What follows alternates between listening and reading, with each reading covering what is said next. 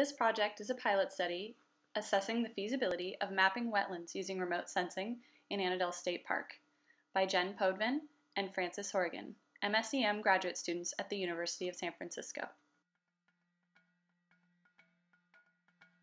Scientists use remote sensing and ArcGIS to delineate wetlands when working on conservation and restoration projects. Identifying and delineating wetlands using remote sensing can be very useful as a first cut, followed up by a verification of wetlands in the field. It is a cost-effective method for getting a rough idea of the location and area of wetlands on a property. Historically, the mapping and delineating of wetlands has been a labor-intensive and costly process. Depending on the intended management and planned land use of an area, new technologies such as remote sensing may serve as a tool for roughly delineating wetlands, saving both time and money. For the purposes of conservation, open space, buffers, or restoration, getting a rough idea of where wetland boundaries are likely to occur can provide a proxy for more efficient land management. As a bonus, using remote technologies allows you to keep a visual record of changes in the landscape over time. For our analysis, we built 3 models. Model 1 calls out low elevations in our digital elevation model, or DEM, which may signify the presence of wetlands. Our second model combines high-resolution aerial imagery, the DEM output from our first model, and our study area boundary to create a merged raster dataset with elevation data.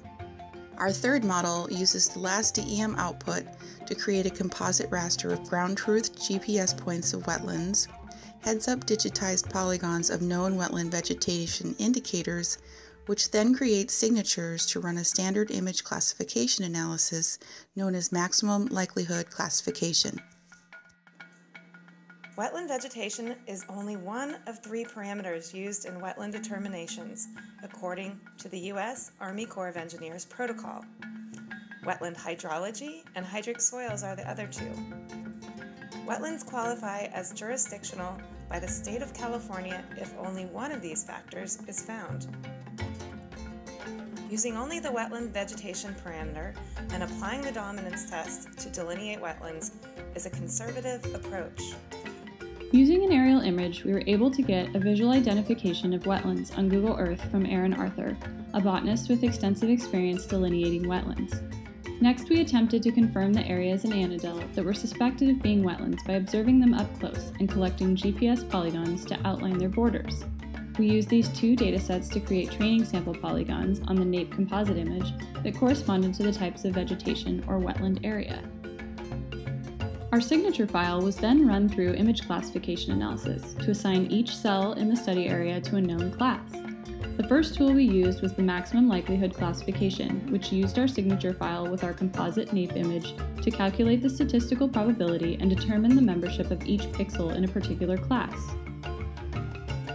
A confidence raster is also produced alongside the maximum likelihood classification and shows the levels of classification confidence.